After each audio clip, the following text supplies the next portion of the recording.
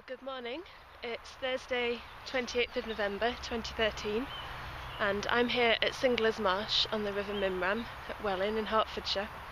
And it's a very exciting day today because we're going to be starting a river restoration project. We'll be removing some silt from the bed of the river and replacing it with lots of nice clean gravel, which will be fantastic habitat for fish to spawn in, and for invertebrates to live in, and for plants like water crowfoot to get a foothold in. So let's go and have a look.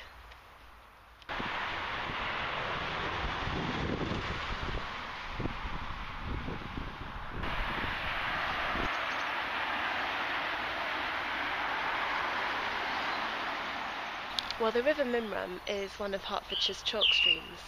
Many would argue it's our finest chalk stream here in Hertfordshire. But sadly, for various reasons, parts of the river aren't as healthy as they should be.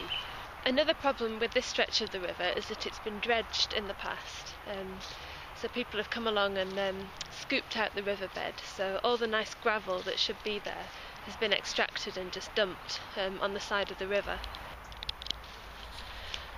And because this site is so well used by local people, it's really important that they know what's going on and what's happening to their bit of river. So we've tried to be as open and as sort of obvious as we can about the project. It's on the catchment plan website, and we've also put these posters up which are telling people that there'll be some work happening here over the next week or so.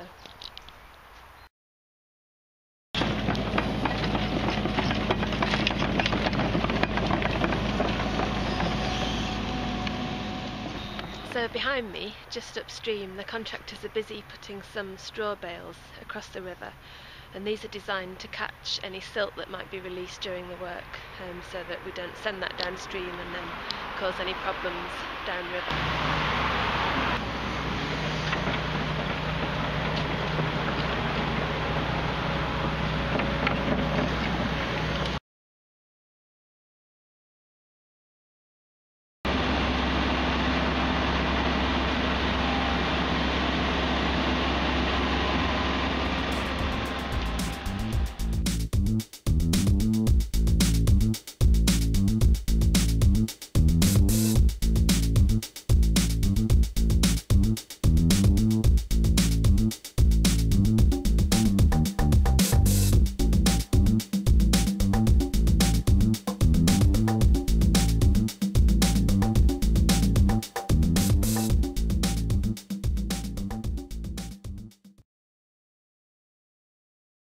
Well, it's day 2 of the project. The gravel has been delivered, and there's a bit of gravel now in each of the 4 sites. So I'm just going to have a look how they've been getting on.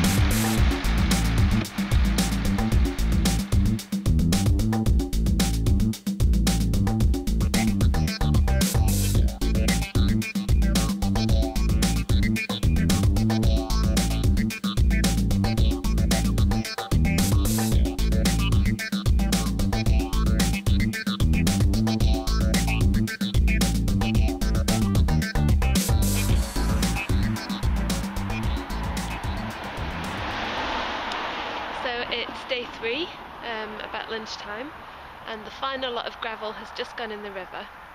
We still need to reshape it and spread it around a bit, but hopefully later this afternoon we'll be nearly done.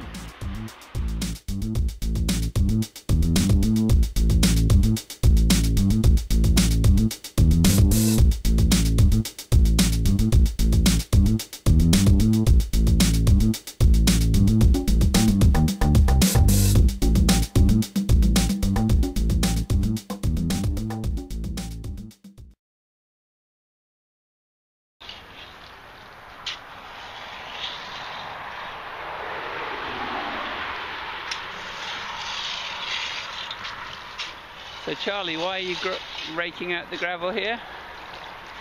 Well, we're we're mixing together the two different sizes of gravel, and we're also just reprofiling the riffle section so it's the right shape for the river. And why does it need to be a particular size of gravel here?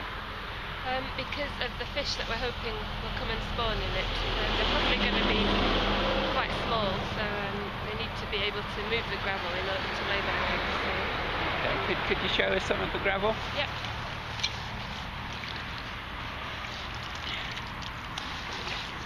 So we've got a range of sizes, but they're mostly sort of below 40 or 50 millimetres in size. And we've got some bigger bits as well.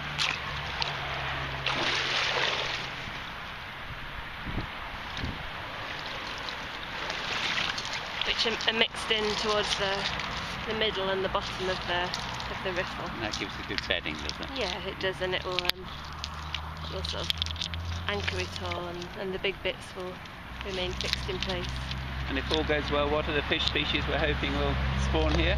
Well, we're really hoping for brown trout, maybe a few grayling as well. So it's also fantastic for invertebrates as well, mayfly, caddis, freshwater shrimp. So and are we planning to do anything to monitor the invertebrate populations here as they develop? Yes, so that's the exciting part really. We've got some local volunteers who've been trained up to do some river fly monitoring of all the invertebrates, and they're going to come along and monitor these gravel sections to see how quickly the invertebrates come and colonise.